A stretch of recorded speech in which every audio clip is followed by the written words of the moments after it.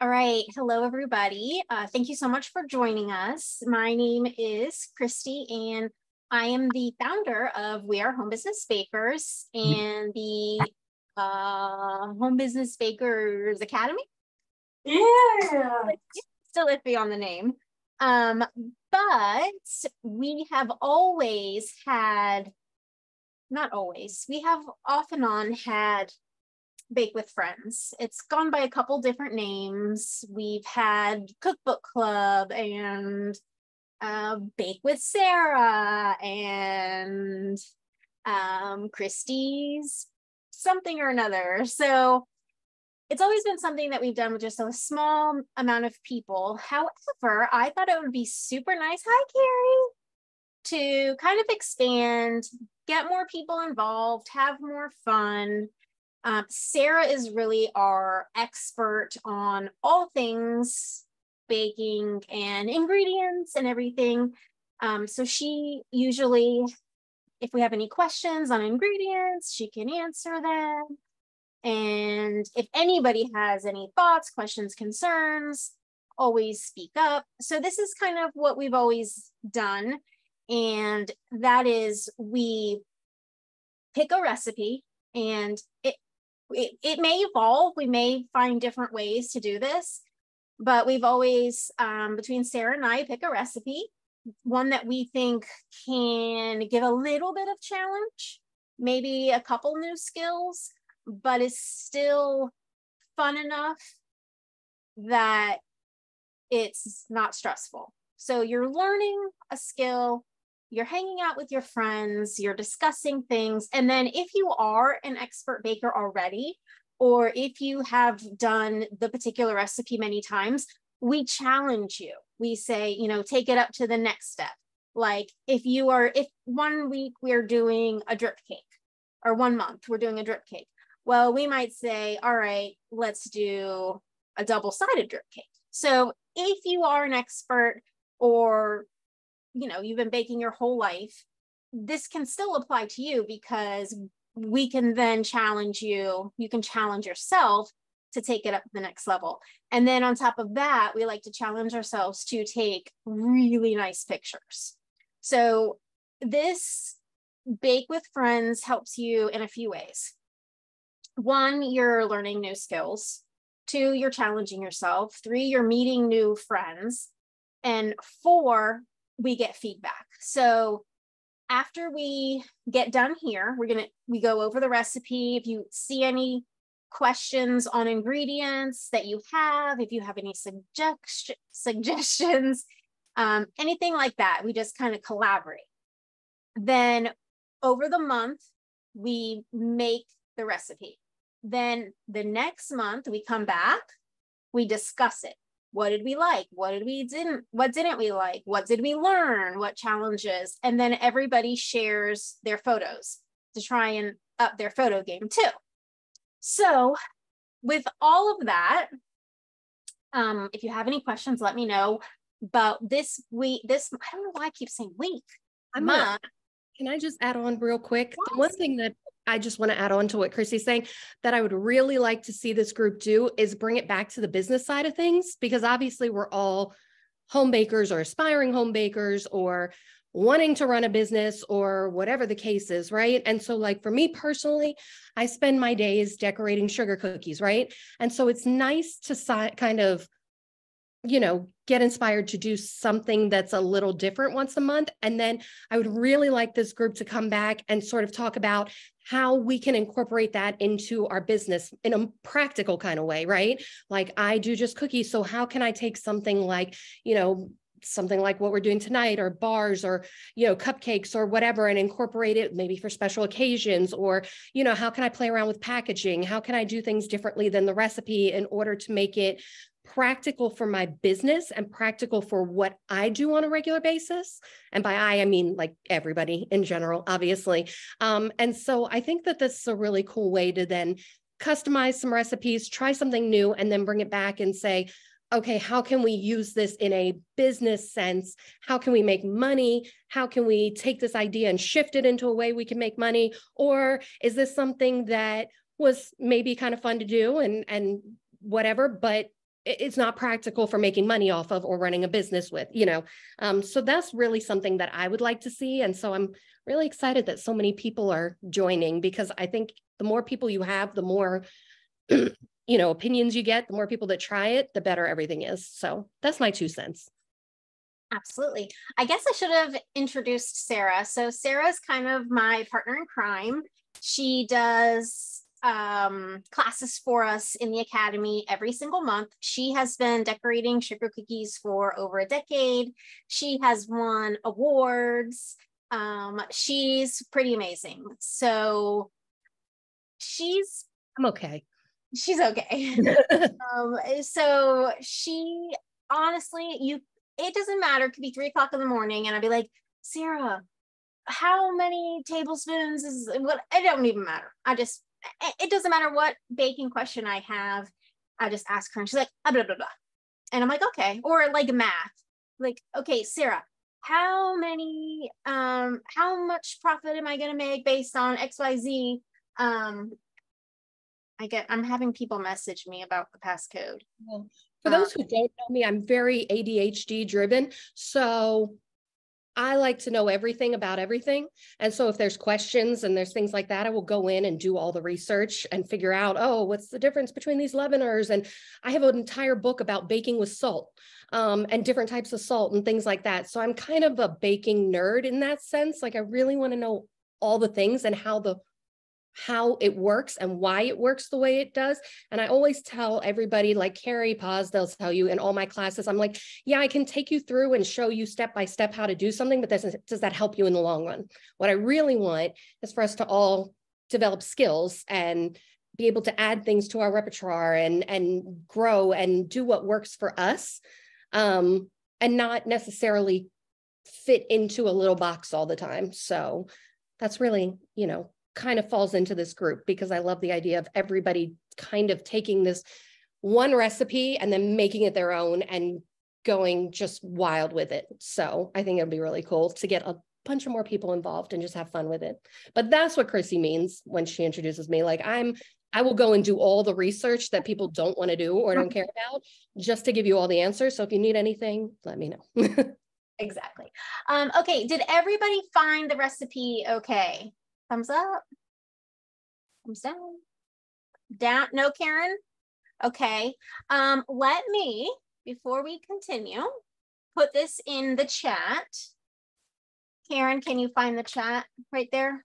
I know it's not always, it doesn't always come up because sometimes you have to hit that ... and go to the more. So this is the cookbook club. It used to be called Christie's Cookbook Club, but now it's Bake with Friends, because we're all friends. Okay, so if you go to, I guess I could share my screen real quick.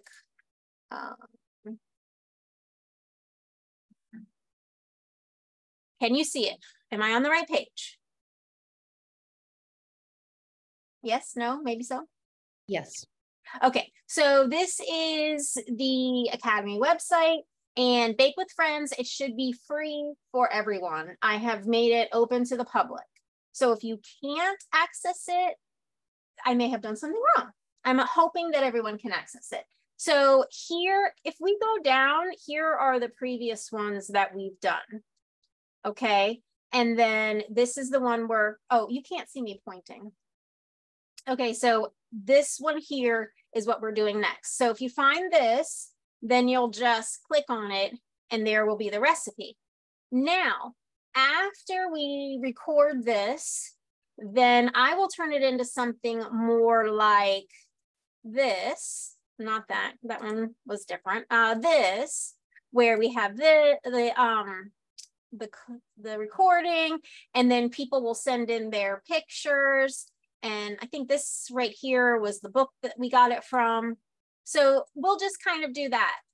Here's one that we must not have had a class for this one. So we do different things, but that's kind of the point. Once this is over, the class will go up there so everybody can refer to it. What I like is for everyone to go to the recipe first before we have class. And I know that you're just finding out about this now, and go through the recipes. See if you know what all the ingredients are. See if you have any questions about the ingredients. There's some that we're going to have that, you know, are pushing us, and we will need to research the ingredients possibly. So that's something that we've done in the past. And then if you have those questions, you bring them here before we even start. And that way we can kind of get you on the right track. Okay, so now, Karen, did you see where it was? Yes? Okay. Now, does anybody have any questions? Does anybody want to come out? Did I explain what we do? I've been doing it long enough. I'm not really sure if I explained it or if it's just all in my head. So, Leah, do you want to come out and say if it makes sense to you? Or if you have any questions?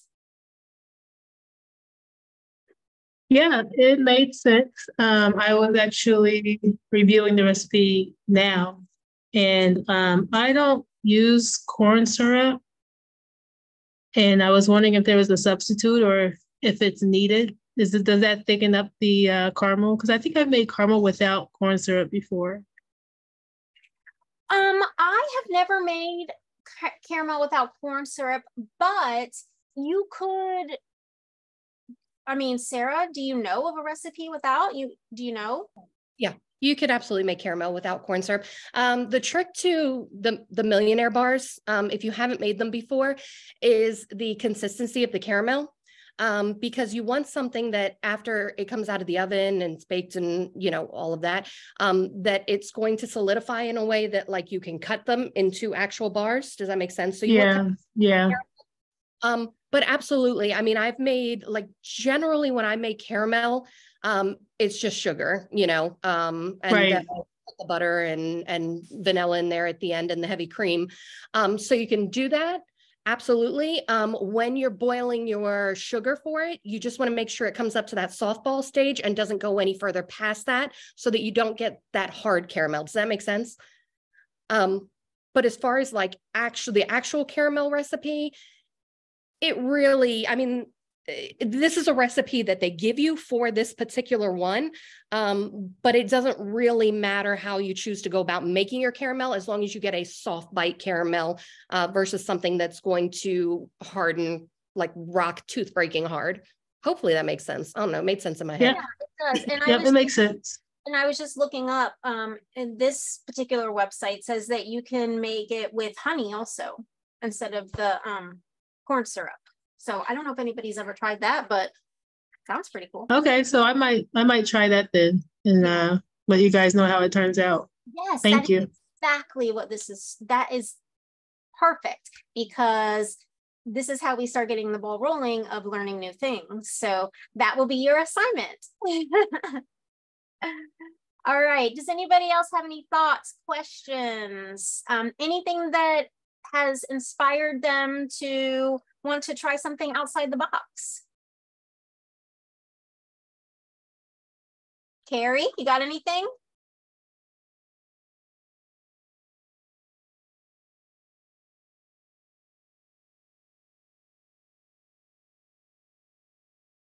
Has anybody made anything like this for their business on the business side of things? Like, does anybody do like markets, things like that, where you're doing stuff like brownies or squares or, you know, coffee cakes, things like that, where that you can incorporate something like this? Hey, it's Sam. So I know Christy and Sarah probably knows, but I do massive dessert tables for weddings and everything like that. And this is actually on my menu and everything. So I've made this several times.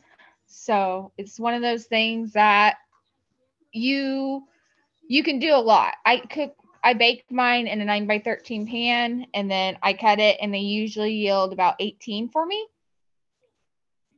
And they love it. I usually double the recipe so I can get a little bit thicker ones because it's just something I like. I like thicker ones, but that's how I do it. Well, thank you. That's pretty awesome and encouraging too. All right, any other thoughts, questions, anything? Is everybody excited to give it a try? Yes, no, yeah, I'm excited. So what will happen now is after this is over, I will put the recording on. So if anybody missed it, they can go back. We'll keep the recipe on there. As you are making them, you can post the pictures. You can either send them to me, you can post them in the group and tag me. I'm going to make the next month's event, so you can even put them in that event as well. So maybe we can convince Joby to do a little math cost analysis for them. Yeah, Joby, does that sound like something? Right now? What? Look, you're putting me on the spot to do what? Yeah, something fun.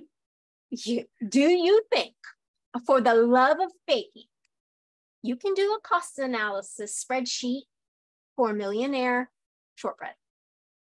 Okay, it's a win. So yes, that's going to really help us with our business. Yes. Okay. Any other thoughts, questions, concerns? No? All right. Well, then I will see you in the group. I'm really, really happy to meet everybody that is here, and I love you guys, and I love our group so much. And that's it. Thank you. Thank you. I'll see you next month. Thank you. Bye, everybody. Bye.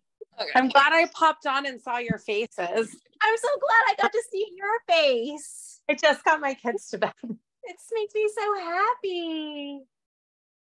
All right. I love you guys so much. I will see you next month. Really challenge yourself.